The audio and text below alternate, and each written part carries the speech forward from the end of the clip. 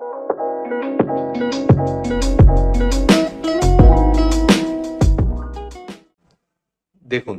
আজকের ভিডিওতে আমি এসি সার্কিটের আরএমএস ভ্যালু ক্যালকুলেশন করার বেশ ইম্পর্টেন্ট একটি প্রবলেম সলভ করব। তবে ভিডিওটি শুরু করার আগে আমি অবশ্যই বলবো, যারা আমার এই আরএমএস ভ্যালুর উপর বেসিক ভিডিওটি দেখেননি তারা আমার প্লেলিস্ট থেকে আগের বেসিক ভিডিওটি একটু দেখে আসুন, তাহলে আপনাদের বুঝতে সুবিধা হবে। তবুও আমি আই বাটনে দিয়ে রাখবো সেই ভিডিওটি। তো চলুন শুরু করা যাক। আমাদের এরকম একটি কার্ভ দেয়া আছে, আমাদের Y অ্যাক্সিসে I of T R x অ্যাক্সিসে টি দেওয়া আছে টাইম। এটা 0, 2, 4, 6 আর এটা 16 ম্যাক্সিমাম ভ্যালু। তাহলে বলছে হলো কোশ্চেনে find IRMS if the current flows through a 2 ohm resistor, calculate the average power absorbed by the resistor. অর্থাৎ আরএমএস ভ্যালুটা হিসাব করতে হবে এবং এই কারেন্টটা যদি আমার 2 ওহম একটা রেজিস্টরের ভিতর দিয়ে যায় তাহলে কতটুকু এভারেজ পাওয়ার বা রিয়েল পাওয়ার অ্যাবজর্ব করবে এই রেজিস্টরটা, সেটা আমাদের হিসাব করতে হবে। তো আমরা যে কাজটা করব, যে এর আগে যে আমি দেখিয়েছি ফর্মুলা আইআরএমএস এর সিম্পল ফর্মুলা, এটা হিসাব করার সিস্টেম হচ্ছে শেষ থেকে প্রথম দিকে যাব আস্তে আস্তে। তাহলে লাস্টে আছে স্কোয়ার, তাহলে আমি আই এর উপর স্কোয়ার করলাম, তাকে করতে হবে মিন। তো মিন মানে হচ্ছে সামেশন করে টোটাল নাম্বার দিয়ে ভাগ। তো সামেশন তো আর এতগুলো জন্য আলাদা আলাদাভাবে করা সম্ভব না, সেজন্য এই জিনিসটাকে রিপ্লেস করব আমরা ইন্টিগ্রেশন দিয়ে। ঠিক আছে, তো আই স্কোয়ার ডিটি যেটা করলে আমরা টোটাল সামটা পাবো, তাকে মিন করতে হলে আমার কি করতে হবে, যতটুকু টাইম আমি বিবেচনা করব সেই টাইম দ্বারা ভাগ করে দিতে হবে। ঠিক আছে, তো এখানে আমার 0 থেকে কত টি পর্যন্ত আমরা এক পিরিয়ড আমরা হিসাব করলাম এবং সেই টাইম পিরিয়ড দিয়ে আমার ভাগ হবে এবং লাস্টে আমার কি মিন করে তার রুট করতে হবে। দ্যাট মিনস এটাকে আমি রুট করে দিব। তাহলে এটা হলো আমার বেসিক ফর্মুলা। তো এখন আমরা দেখি টাইম পিরিয়ডটা কত। তো টাইম পিরিয়ড হিসাব করার সিস্টেম হচ্ছে পিক টু পিক। ঠিক আছে, অর্থাৎ পরপর দুই পিকের ভিতর যে ডিস্টেন্সটা সেটাই হচ্ছে টাইম পিরিয়ড। তাইলে আমরা দেখতে পাচ্ছি এখানে একটা পিক, তাইলে আরেকটা পিক আছে পরেরটা এখানে। তো এখানে ভ্যালুটা কত, এখান থেকে এই পর্যন্ত 2, তাহলে এইটুকু হচ্ছে 1, আর এখান থেকে এইটুকু 4, 2 থেকে 4, তাহলে মাঝেরটা 3, তাহলে 3 থেকে 1 বাদ দিলে টাইম পিরিয়ড হচ্ছে আসলে 2। তাহলে টি এর জায়গায় আমরা 2 বসাবো, টি এর জায়গায় 2 বসাবো, আর এই জায়গায় টি এর জায়গায় 2, টাইম টি এর জায়গায় 2। এখন হচ্ছে যে আইটা আমরা দেখলাম, সেই আইটা হচ্ছে আমরা পাইলাম আর কি, সেটা হচ্ছে আমাদের ভেরিয়েবল আই। 2 সেকেন্ড পর্যন্ত একটু কার্ভের দিকে ভালো করে খেয়াল করুন। তো আমাদের 0 থেকে 1 পর্যন্ত হচ্ছে আমার এটা আপ রাইজিং কার্ভ, আর তারপর এটা হচ্ছে ফলিং। তাহলে এটার জন্য আমাদের ইকুয়েশন বের করতে হবে। তো রাইজিং এর জন্য আমরা দেখতেই পাচ্ছি এটা y equal to mx follow করতেছে। তাহলে আই এর ইকুয়েশনটা এই সাইডে আমরা একটু লেখার চেষ্টা করি। আইটি ইকুয়াল টু আমার এখান থেকে এই পর্যন্ত y equal to mx, that means x হচ্ছে আমাদের t আর m হচ্ছে স্লপটা। তো স্লপ হচ্ছে কত, del y by del x। তো ডেল y আমরা দেখতেই পাচ্ছি এখান থেকে এই পর্যন্ত হচ্ছে আমার 16 ডিভাইডেড বাই আমার কত 1, দ্যাট মিনস এখান থেকে এই পর্যন্ত হচ্ছে 16 ইন্টু টি। এটা কতটুকু, আমার 0 থেকে 1 সেকেন্ড পর্যন্ত। তো এটা সুন্দর মতোই হয়ে গেল। এবার আমার লাগবে হলো এইটা একটু জটিল। এটা এখানে একটু খেয়াল করে দেখুন, এটা কিন্তু মূল বিন্দুগামী সরলরেখা না। তাহলে এটা আমরা কিভাবে আমরা ডিফাইন করব সেটা এখন আমাকে বুঝতে হবে। তো এটার জন্য আমি আলাদাভাবে ইকুয়েশন নিচ্ছি। এটা হ্যাঁ ঠিক আছে, আমার মূল বিন্দুগামী সরলরেখা না, বাট একটা সরলরেখা। তাহলে এটার ইকুয়েশন আমি বলতে পারি y equal to mx plus c, এটা তো বলতেই পারি। তো ফাইন, আমাদের y equal to mx plus c যদি ফলো করি, y অ্যাক্সিস বরাবর আছে i, তাহলে i equal to m into x. m আপাতত জানি না, x এর ভ্যালু হচ্ছে t প্লাস c, এটা আমরা লিখে দিলাম। এখন হচ্ছে আমরা mটা দেখব। তো এখানে খেয়াল করে দেখুন, যখন উঠতেছে তখন হচ্ছে স্লপ হচ্ছে পজিটিভ, বাট যখন নামবে তখন হচ্ছে স্লপ আমাদের কি, ডান দিকে যদি নিচের দিকে নামে তাহলে স্লপটা হচ্ছে আমার নেগেটিভ। দ্যাট মিনস আমাদের আগেই আমরা একটা নেগেটিভ দিয়ে দিব, যেহেতু মাইনাস mx প্লাস c হচ্ছে, দিয়ে আমাদের কত del y by del x। তাহলে এখান থেকে এই পর্যন্ত 16, এখান থেকে এই পর্যন্ত 1, 1 থেকে 2 পর্যন্ত কত হয়, একই। তো দ্যাট মিনস এখানে হবে হচ্ছে -16t প্লাস সি। আমাদের কি কাজ কমপ্লিট? না, এখনো কাজ কমপ্লিট না, আমাদের সি এর আননোন ভ্যালুটা বের করতে হবে। তাহলে কিভাবে বের করব?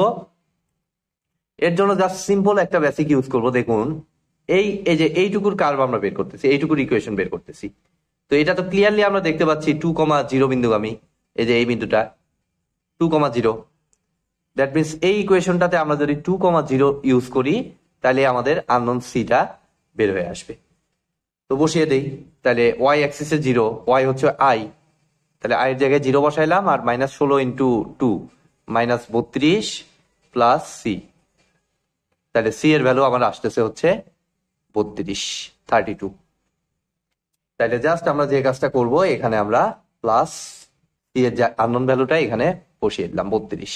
কত পর্যন্ত? 1 থেকে আমার 2 পর্যন্ত। সুন্দর।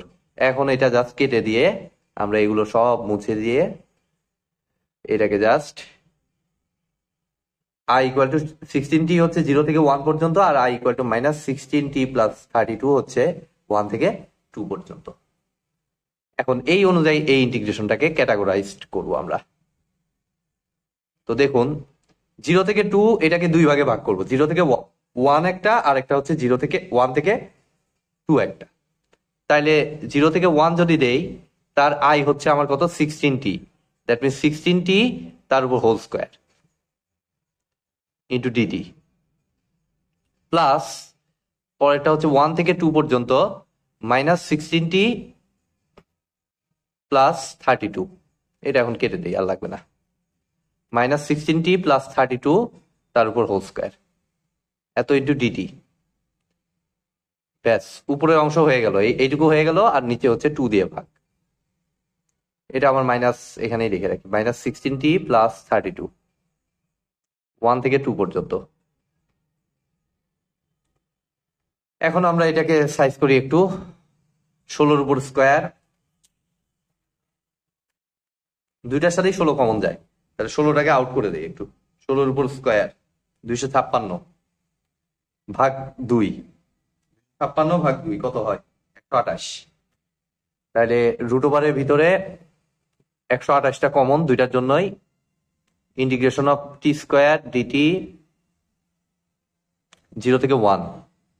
আবার একইভাবে এখানে একবারে মাইনাস সহ আউট করে দিই, -16 তার উপর হোল স্কোয়ার, মানে ওই 256 ভাগ 2 128 হয়। তাহলে এখানে ভিতরে থাকতেছে আমার 1 থেকে 2 পর্যন্ত t-2 হোল স্কোয়ার ডিটি। তাহলে এখন ইন্টিগ্রেশন করি আমরা, 128 দুইটার সাথেই কমন আছে, থাক ওটা। তাহলে রুট ওভার 128, আর এটাকে ইন্টিগ্রেশন করলে t³/3, ইন্টিগ্রেশনের বেসিক ফর্মুলা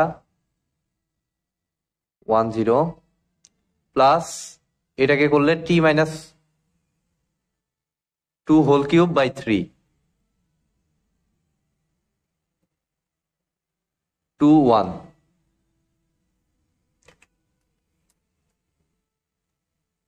এবার উপরের অংশ থেকে আমরা একটু বসাই, RMS বের করতেছি সরাসরি।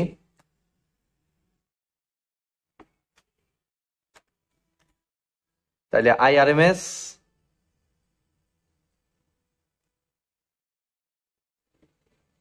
-128, এখানে কত হয়? 1³/1/3 - 0, তাহলে 1/3, প্লাস এখানে 2 বসাইলে 2 - 2 0 হয়, তাহলে 0 মাইনাস 1 - 2, তাহলে -1, তার উপর ইয়ে করলে +1, 1/3, যেটাকে কিনা হিসাব করলে আমাদের দেখি কত আসে।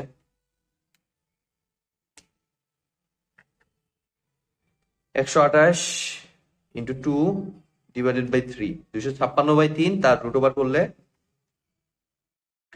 9.2376, 9.2376 অ্যাম্পিয়ার।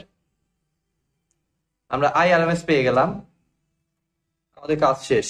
এখন জাস্ট আমরা বের করব এই যে এই ভ্যালুটা, এভারেজ। তো এভারেজ তো একদম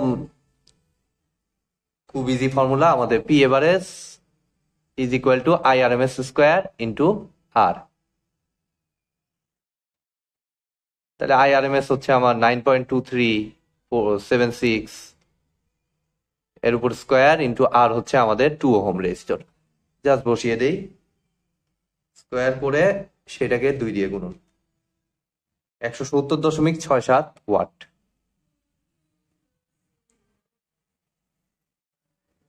তাহলে এটাই হচ্ছে এই কোশ্চেনটির সলিউশন। তো আজকের মতো ভিডিওটি এ পর্যন্তই। ভিডিওটি যদি ভালো লেগে থাকে অবশ্যই ভিডিওতে একটি লাইক দিবেন, বন্ধুদের সাথে বেশি বেশি শেয়ার করবেন, আর চ্যানেলে নতুন হয়ে থাকলে অবশ্যই চ্যানেলটি সাবস্ক্রাইব করবেন। ধন্যবাদ।